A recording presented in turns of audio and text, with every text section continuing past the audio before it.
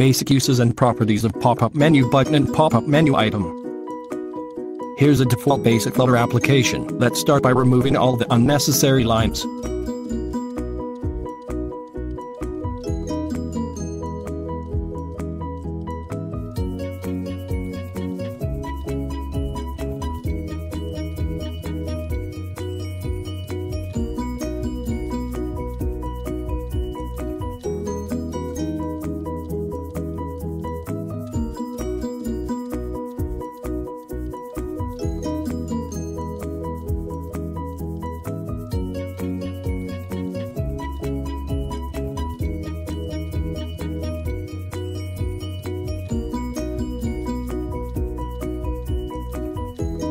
And now in scaffold, I added a @bar and body, an in-action property of @bar. Let's provide PopupMenuButton there. Just remember you can use it anywhere. Item builder property of PopupMenuButton is the only required property. It is a function that returns list of PopupMenuItem. It provides context as parameter. PopupMenuItem is a widget that is only used along with PopupMenuButton. Child is a required property of PopupMenuItem. It accepts any widget.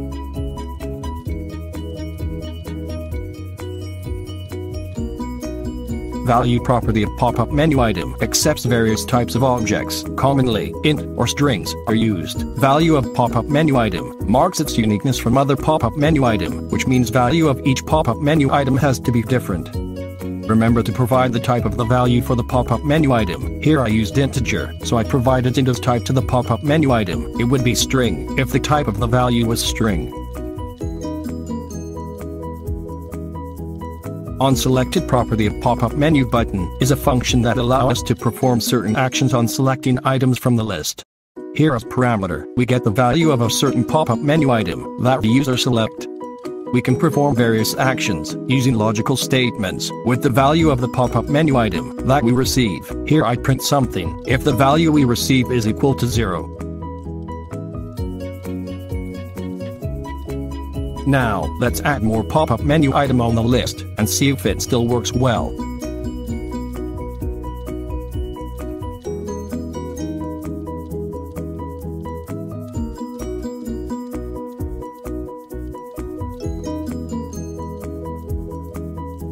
As you see, the value of each PopupMenuItem has to be unique. The value acts as a key. It informs the machine that a certain element is selected by the user.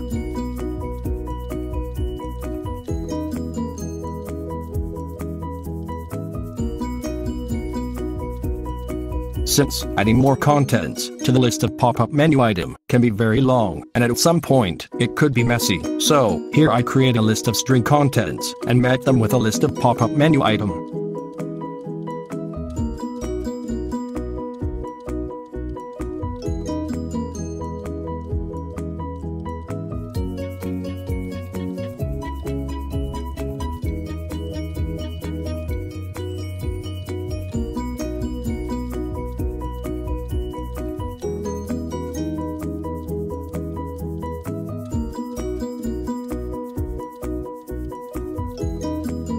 As I said earlier, the value of PopupMenuItem does not have to be integer. Here, I use the name of each content as its value. Since all the names are different from each other, there won't be any problem. Just remember to add the type.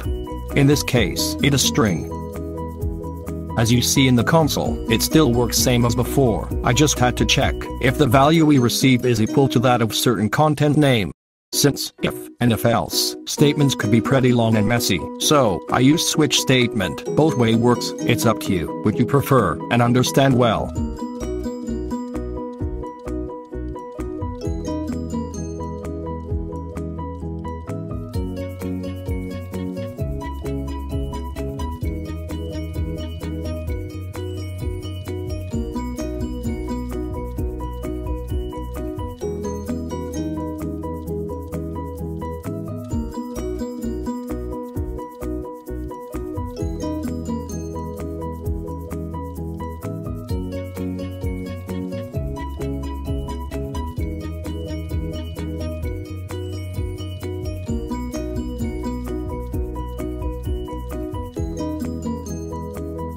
You can see in the simulator and console, it still works well and fine.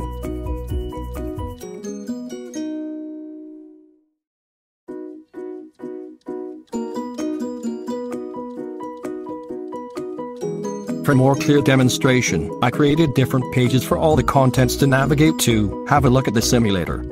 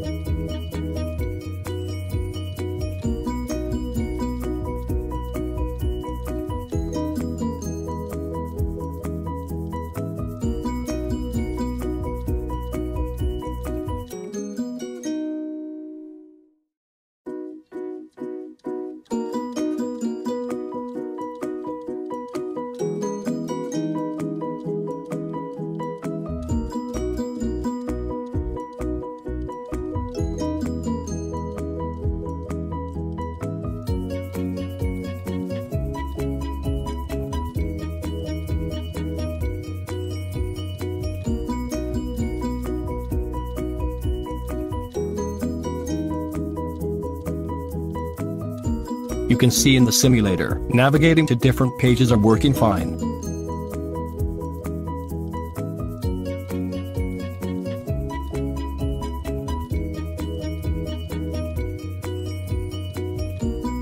Icon property of PopupMenuButton lets us change the icon to whatever icon we prefer.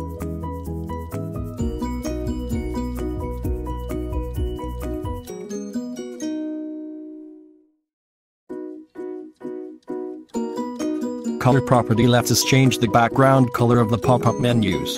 There are many more properties. Try it out. Those are not very commonly used, however you could find it useful to you. That's all for base uses and properties of PopupMenuButton and PopupMenuItem. Thank you for watching. Like and subscribe to get notified for more upcoming Flutter widget videos.